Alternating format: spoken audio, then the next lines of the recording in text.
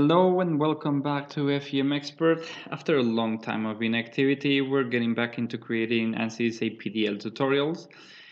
As you might see, there's been a lot of changes in FEM Expert. We also have a lot more experience and we hope you're going to enjoy these new tutorials. Today we're going to continue with our medium tutorial series in which we're going to show you how to simulate elastic elements in Ansys APDL. Going to get to the Ansys program, and before we start doing a model, we're going to talk a little bit about these elastic elements. In Ansys, they're called combin from the word combination due to the combination of a spring damper. They simulate the combination between a spring and a damper, as you can see in this figure.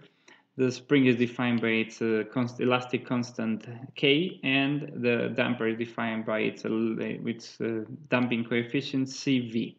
These elements can act, they can be linear in any of the main directions, and they can also be torsional in any of the main directions.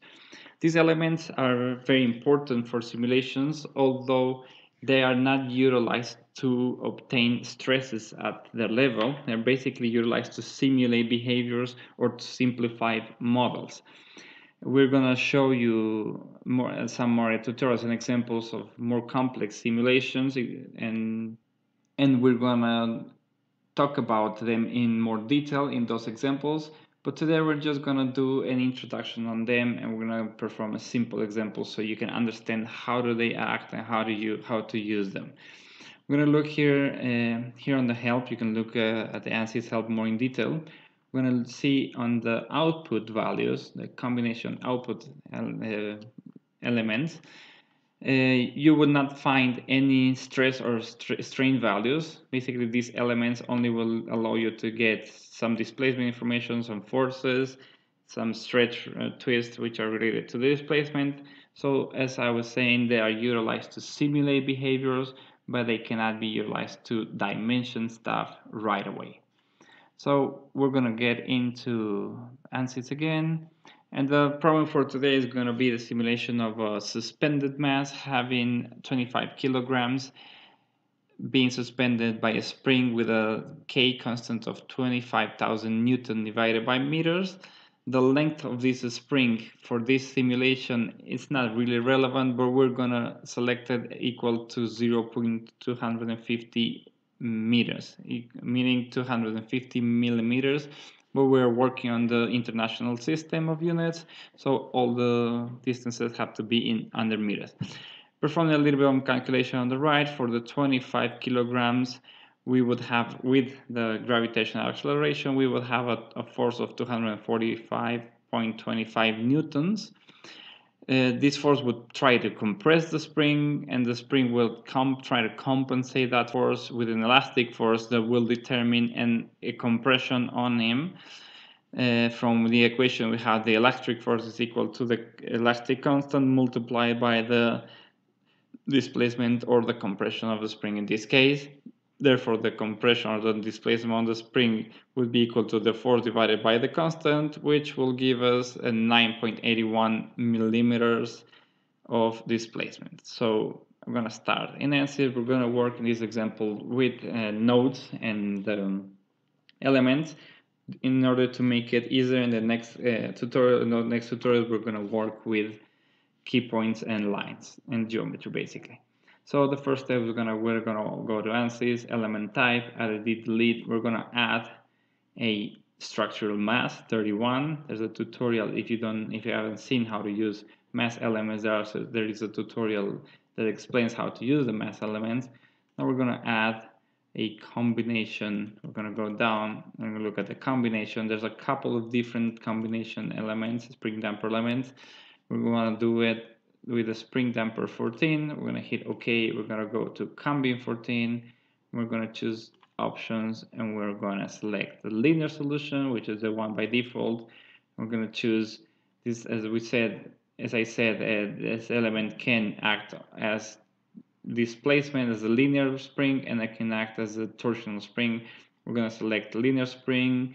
We're going to do use the degree of freedom, and we're going to select 3D longitudinal on the degree of freedom selected. We're going to hit OK. We're going to close. Once we have the element type defined, we're going to go and define the constant. We're going to go to add delete, add For the mass 21, we're going to have 25 kilograms for the XYZ directions. We're going to have hit OK, and we're going to add for the combine 14, we're going to define a 25,000 Newton meter divided by meter elastic constant. The damping coefficient is going to be 0, and all of the other information is going to be 0. So we're just going to have a spring. We're going to hit OK, we're going to hit close.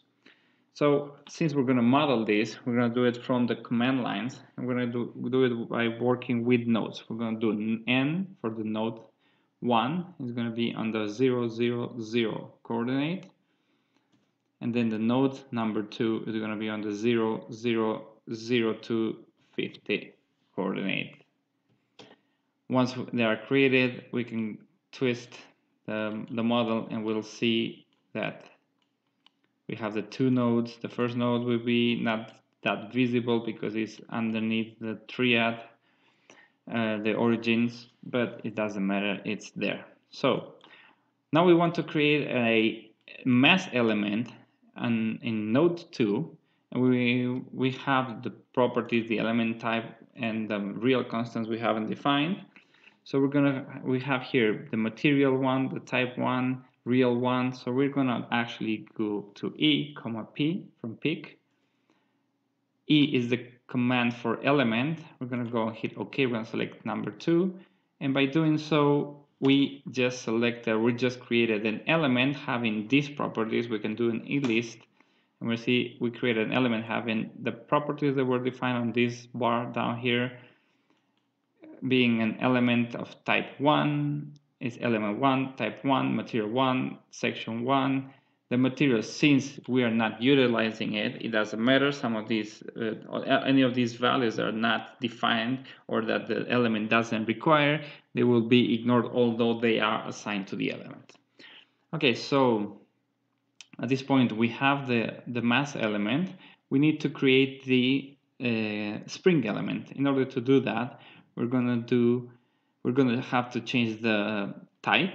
So we have to type 2, and you'll see that down here the type of the global type, or the type of anything that will be created, is set to 2, and we have to change the real value. So real 2. So now anything that we created, any element that we created, is going to be material 1, type 2, real 2, section number 2, 1. So we're going to go and do E, P, and we're going to create this element between these two nodes. And as you can see, we have two elements. One is the spring element, the other one is the mass element. In order to, I'm going to go back to the model, the embedment is at the bottom. In order to determine or put that embedment, which is the 0 displacement and rotation condition, we're going to go and do the D command, P. It's going to be on a node. We're going to choose the node. We're going to be all degrees of freedom. We're going to set it to 0. As you can see, that will be we will have the final model. We can try to do the E shape 1, 1. We can use this command. And when we move the model, we're going to see that we have a spring icon and a mass icon. A spring with K0 and a mass with mass 0. This is a way the E-shape allows you to visualize things in a more realistic way, but it's not really good to evaluate the results of this type of element. So we're going to do scale 1 and key 0 to go back to the regular, 0, 0 to go back to the regular visualization. So once we have this model, we have to introduce the gravitational acceleration. So we're going to do ACEL, 0, 0, 9.81. This is an inertial acceleration, so if we want it to act down, we have to introduce it going up. And once we have that, we go to solution and we hit solve. It's going to give us a warning. We hit OK, and then the solution is done. The warning, you can ignore it. It's a warning about the spring element. It's not a big deal. So once we have the results, we can go to post 1 and type PNL sol u sum, which is plot nodal solutions, the displacement summation. And as we can see, we have 0.00981, which is exactly what we obtained in our calculations, being equal to 9.81 millimeters. Thank you for watching, and we hope you enjoy this tutorial.